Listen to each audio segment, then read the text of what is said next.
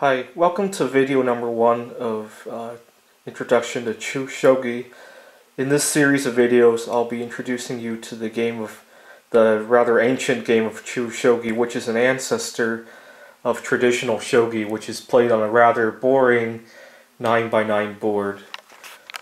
Chu Shogi is played on a 12x12 board, and if you're new to learning Chu Shogi, the good news is that there is no drop rule in Chu Shogi, so if you're used to playing chess, this should be a very welcome news to you, because drops are a very, from what I hear, rather difficult concept for people who have grown up on chess to master. So like all chess games and shogi games, the object is to capture the king.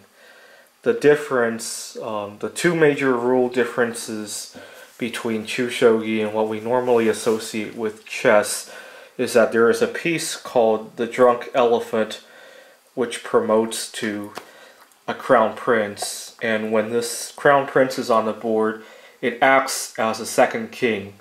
So both the king and the crown prince must be lost before you have lost the game. Fortunately, this does not happen often, and actually traditional shogi up until the 14th century also had a drunk elephant which resided in front of the king, but because it happens so unfrequently that the drunk elephant is promoted, it was gotten rid of around the 14th century.